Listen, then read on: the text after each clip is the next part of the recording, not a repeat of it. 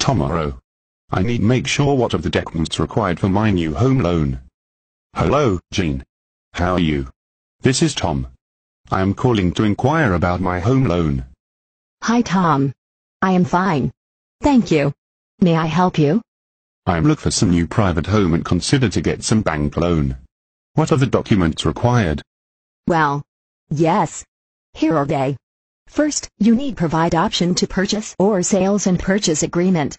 If have not, please provide an indicative purchase price from seller. Okay. Second, you are required to fill up our bank loan application form, declaration form and credit card statements.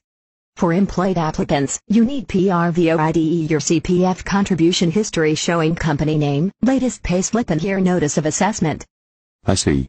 Excuse me, I'm self-employed. Oh, you need to provide your latest 2-year notice of assessment and CPF balances with your photocopied NRIC. Okay. I got it. Thank you. Welcome. You should submit your documents as early as possible to apply for approval in principal letter.